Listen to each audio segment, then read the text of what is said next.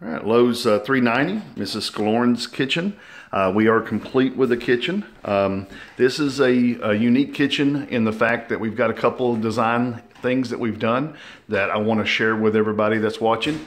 Here, you've got a transition in crown molding. You have this door stock crown molding on the left that's about 3 inches on the face, and you have the molding that is from the manufacturer on the right. What we did is we stopped, pulled that molding off, we stopped and returned it short to where it has a small gap before the return of the molding from the company, from the Lowe's provider of the moldings. Shenandoah, I think it is in this case. And then the cabinetry itself was over 10 foot long on this run. So over 10 foot long, we talked about it in the very beginning. The customer was okay with us bumping that cabinet out 2 inches, and that kept it from having a split or a seam in the moldings overhead. But it also gave her a place to put deeper things like casserole dishes and stuff like this that wouldn't normally fit in a 12-inch deep cabinet.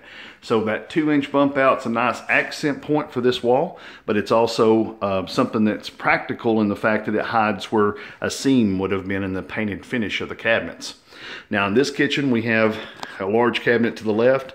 This is a dishwasher that turns the corner.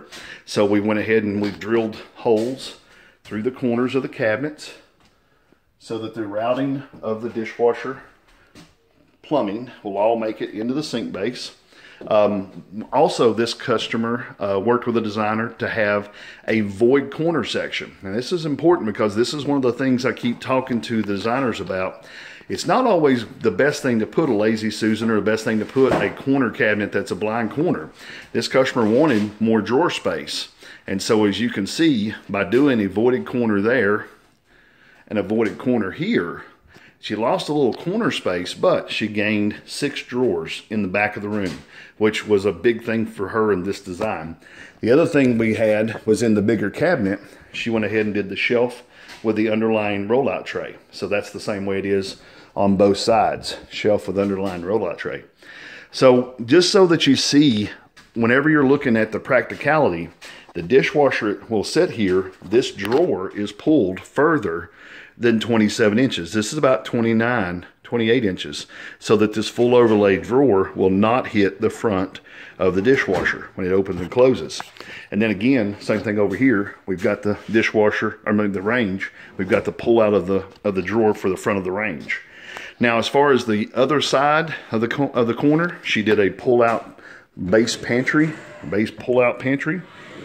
And the cabinets actually ended at a rock wall or a brick wall, so it actually comes out just a little bit past the front of that. So we talked to the customer. She's fine with having the countertop turn on and make that corner. We did a transition up here in the top with the moldings. Same thing, did a return. Then we just took the color of the cabinet, extra toe kick, and returned that back around the inside.